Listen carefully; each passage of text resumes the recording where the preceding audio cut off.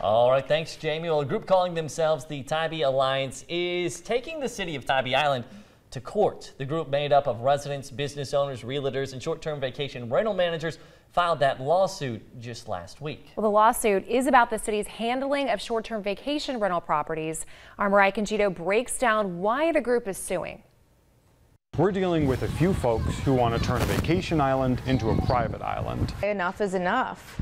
We have been trying to negotiate and show up to the meetings and be present in good faith, and it feels like every time we show up to the city council meetings, we are just not heard. In August of 2021, the city enacted a moratorium on STVRs with a goal to strike a balance between residents' quality of life and rental properties. What was originally expected to be a 90-day moratorium is now on its 14th month. It's been in place as the city works to write new STVR rules. It's so ambiguous, we really don't know what is the goal. The city has pushed forward with essentially the exact same thing they proposed 6 months ago. The chair of Tybee Alliance, Dusty Church, also works for Tybee Vacation Rentals, a company that manages about 300 properties. We're now forced to act in the courts. The lawsuit lists the city, mayor, and all council members as defendants. It reads that the city's original ordinance, put in place in 2016 to regulate the use of residential dwellings as short-term vacation rentals, is, quote, invalid and, quote, unenforceable because the code sections aren't consistent with Georgia law. State law prohibits rental properties from being required to be registered with a city. And the city of Tybee, as with many municipalities, has required that. But Tybee's ordinance says operators are required to register and obtain a separate license for each residential dwelling rental property it operates.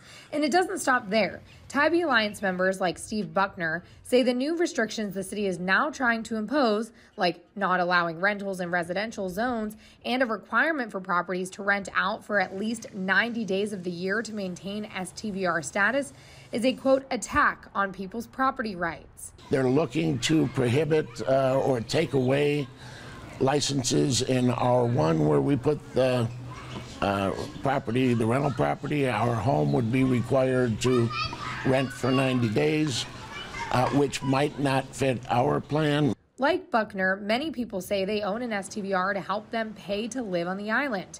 Realtor and plaintiff Jenny Rutherford says a lot of buyers are afraid to invest on Tybee now without a clear understanding of what's going to happen next. It feels like that this ordinance was put together by people who want to be able to choose their neighbors. And they feel like all properties should have the same right to rent regardless of where it's located or how many days it's rented for. If you have a problem with parking and trash and with noise, then enforce it. They're trying to put a cap on who can and who can't have registrations, and that's not appropriate. There's just no way to enforce it legally. Church also says there are more full-time residents on the island than ever before, and if the city is trying to get even more permanent residents, vacation rentals are a major feeder for folks to become full-time residents through eventual retirement into their rental properties. The council will have the second reading of the proposed ordinance on Thursday, which means the moratorium could come to an end. If they pass the second reading on Thursday, we will simply amend our complaint to include the additional violations of law that the City Council has passed. Mariah Conchito, WTOC News.